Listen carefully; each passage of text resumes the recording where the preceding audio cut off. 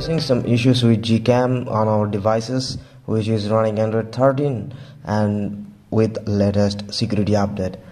So we have that same thing in that custom ROM, which is Project Blaze 2.5 official one, and we have good news and bad news both simultaneously in that custom ROM.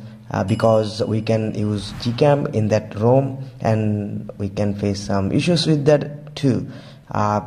Though we have issues, but if we neglect that thing, this is gonna be the perfect one for now. So let's get started with the Gcam. Here is the Gcam I already installed and tried. This is the Project Blaze one, which only the ROM right now which support latest security update and supporting the Gcam right now, and it's working, but you can face freezing issues sometime. But remember one thing, when you will face that issue, just get back and just clear the recent and open your Gcam again and it will be okay. And now you guys can see I'm facing the issue. Now it's in black screen and it will not work right now. Everything got stuck, like camera is not working right now. Just get back and clear the data from recent and then open your camera and definitely it should work. If it still doesn't work, just do like this, swipe left or right and then get back and clear it and then open, and now it's working fine. And this time you can take photos. Sometimes you guys can get stuck issues on portrait side, night side, and also camera side, but single. Let me click on photo and it's clicking right now, you guys can see, so it's working. And you guys can also go on more setting and you guys can customize as you like.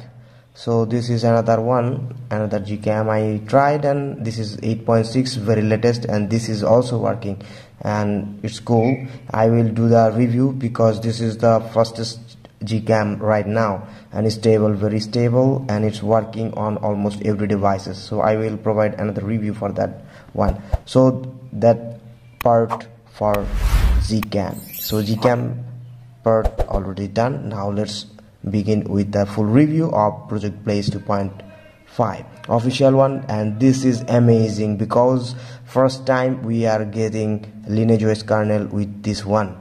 Previously we had the SceneSperf kernel, right now we have that LineageOS kernel, so that's why definitely we will get more smoothness, and I found it and I practically found it. So that's why I recommend, definitely you guys should try this. And Android security update, which is February 5, very latest one, and kernel finally we have 4.9 latest one, which is LineageOS Plus, and Linux status is enforcing in Android 13. I don't want to waste your time by showing the other things. We have two items like settings. You guys can select older one and the newer one, and this is the new UI user interface for Project Blaze. But RiseDroid we have huge customization, but in that one we don't have huge customization, but which we have, which is perfectly working and perfect. We don't need more than that. Here we have the gesture option, system navigation as usual, and we have this customization. Pill length can be customized, and I already did. And 100 mode and other things are perfectly working. Then let me show you the security option, which is face unlock and fingerprint and app lock as usual. Everything is present in that custom ROM. So move on to the battery section. We have the user interface just like as before, and here is the full users, battery users, you can see here. Then we have the privacy, apps, sound and vibration as usual. There is nothing new. And in display settings as usual, the regular customizations. Now let's talk about the Blaze House, which is really cool. Setting user style, that means settings style. You guys can select old UI and new UI. I'm right now using the new UI, which is just like this. Every time you will get one greetings when you open the settings. So that's it. Now let me show you the Project Blaze customization. Then we have the body and font huge collections are there. You guys can select any font you want to. And icon pack, as usual, we have, you guys already know about that. Wi-Fi icons and icon shapes can be changed.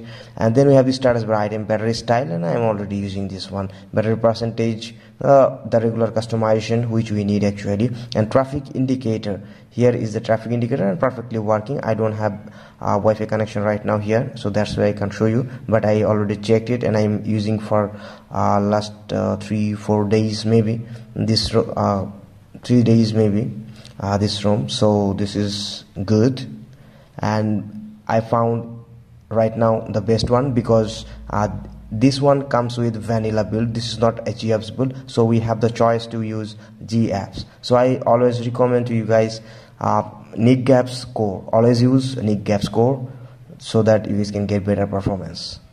And if you have 2 GB RAM device, then of course you can try this Project Place right now. But I always don't recommend to use any Android 13 for 2 GB RAM devices, but this one you guys can try.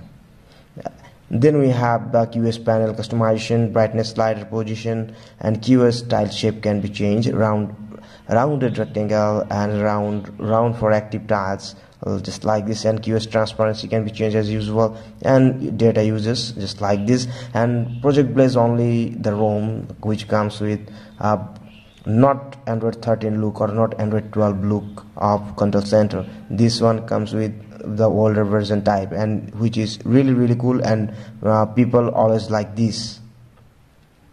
And reticker vibrate on touch. Then we have the ripple effect, if you need ripple effect when you just unlock the device, and if you don't need, then turn this off. Then we have the pulse and other settings as usual, the regular customizations, 3-finger gesture, and ignore window secure flags, which is really important things. If you want to use this feature, of course you can do that. And unlock higher FPS in games and unlimited Google Photos storage, as we have right now the Lineage OS kernel, so of course you guys will get better performance. Playback control and volume wake, as usual, all these are the things. And this is the setting user interface, and this is really cool. And I'm using right now a custom font, sorry, not custom font, this is custom icon pack, so which is Delta. Let me show you icons. You guys can download any icons from Play Store and you guys can use it. By default you guys will get that icon pack. Let me show you. Default icon pack is look like this. This is the default icon pack, and you guys will get this, and smoothness will be more. So this is really cool. If you use custom icon pack, you will get a bit delay, but if you use the default icon pack, you will get the better smooth experience, I guess. And here we have the home screen, double tap to sleep, and wallpaper zooming. If you don't need, then of course you guys can disable this thing. And themed icons as usual, you guys also can select that one. And app drawer customization as usual, icon labels in drawer and app search bar which you need, and background opacity and recents. Memory info is here. Let me show you here. Let me show you that 907 MB available in 3 GB. That's not important thing, but the real life performance is really cool. Then we have the miscellaneous as usual. You can restart the launcher from here if you face any issues, and background blur depth can be customized. And this is background blur depth, you guys can see. These are the things, and the smoothness are mind-blowing, just mind-blowing.